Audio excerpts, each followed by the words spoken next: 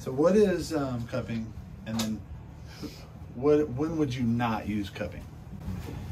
So cupping is a soft tissue technique that is intended to lift up the soft tissue fascia muscle underneath the cup in order to create circulation under the cup.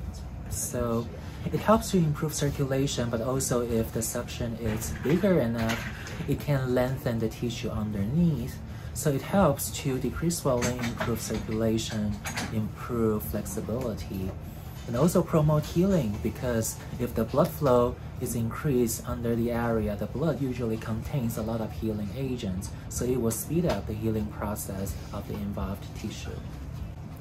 There are conditions that I would not use cupping if the client is currently in their first trimester of pregnancy, have cancer going on, or with back pain that's from a disc herniation type of back pain. I would not use cupping to create more space to aggravate the condition.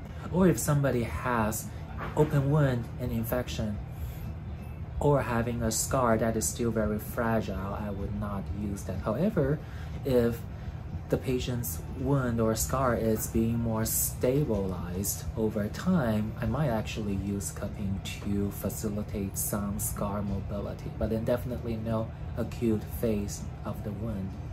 But then in general, cupping is a very safe procedure because the protocol is very clearly monitored.